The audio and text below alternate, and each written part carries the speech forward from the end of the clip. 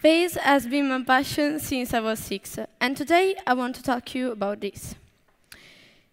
I want to start with a quote by Stephen Hawking. Mankind's greatest achievements have come about by talking, and its greatest failures by not talking. With the technology at our disposal, the possibilities are unbounded. All we need to do is make sure we keep talking. So even Stephen Hawking thought that the communication is important. But now I have a few questions for you. How many of you think that exploring the cosmos or looking for other life forms in the universe is pointless? Please give up your hands up. Okay, you may be thinking it will be a waste of money or that we already have enough problems on the Earth to solve. But doesn't mean that we should stop widening our horizons.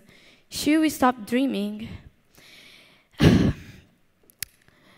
Surely we have problems still to be solved on the Earth, but try to think about ancient Greece, that for the first time imagined moon space missions, and then this crazy idea became reality in the 60s.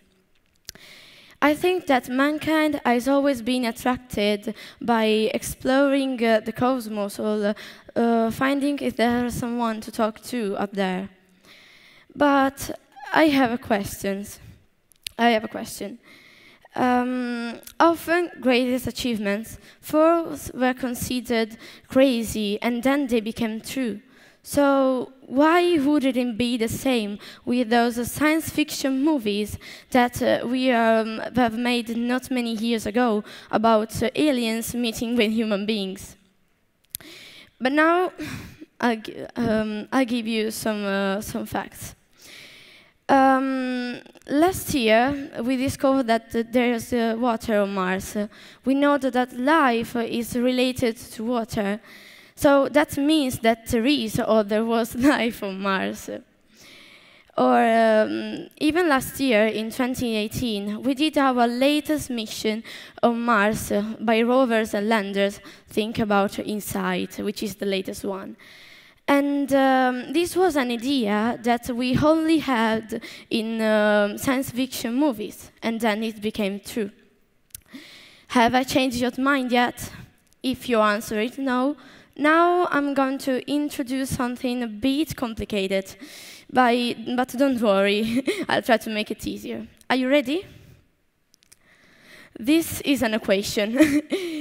It's called the Drake's equation. Scary, isn't it?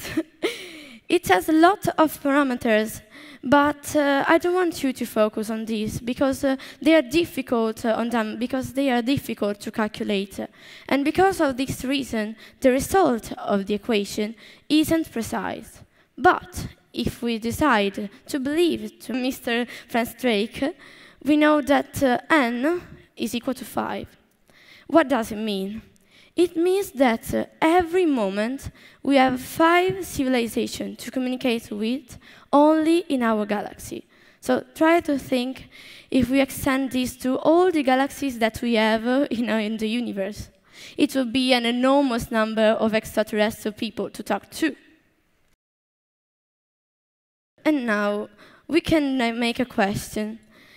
Why haven't heard anything from them yet? Surely we are trying to get in touch with them, but are we sure that we are doing it in the right way? So I had an intuition. We have to use as the carrier of our message something that is universally present, something that those 5 civilizations would experience in everyday life, something that they would be able, I hope they would be able to understand, something that can reach every corner of the universe, such as gravity.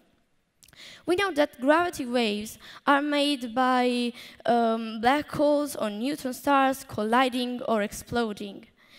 And I had an intuition. If I try to make them with everything that I have on the Earth, I would reach out to those 5 civilizations, and then they can get back to us.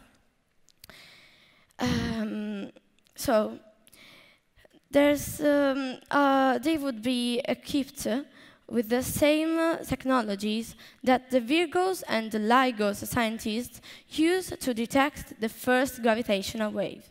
They use a spatial detector, which is an interferometer, that has long arms, two long arms, longer 3 kilometers, and it has 2 mirrors that reflect 2 lasers. And when the lasers meet, they will cancel each other. But if there's a vibration that moves the mirrors, the lasers won't meet, and we have the result of the gravitational wave. So, if they can study the results of the gravitational wave, they would know that it comes from the Earth, from us. And there's only a small, tiny, insignificant problem with this. So there's a guy, his name is Albert, and this is a little theory of general relativity that said that only enormous objects like black holes or neutron stars accelerating, exploding, or colliding can do these gravitational waves. I don't know if we have stores on the Earth when I can buy black holes and neutron stars, as far as I know. And don't stop me now. Don't stop me now so easily, because I won't give up. When I grow up, I want to study these problems and then find a solution. Why shouldn't we see the future in the universe, which is also our home from the beginning? All in all, won't we all live in caves if we not dared to catch the fire like Prometheus? Now, I want to end like I started, with a quote by Stephen Hawking. Remember to look up at the stars and not down at your feet. Be curious, but I've had this little part, and daring. Thank you.